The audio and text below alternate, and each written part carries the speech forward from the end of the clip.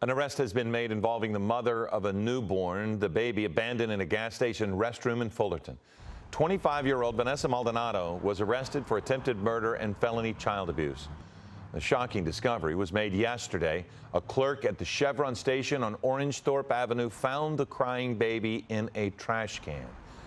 First responders took the newborn to the hospital, where the child is said to be in critical condition.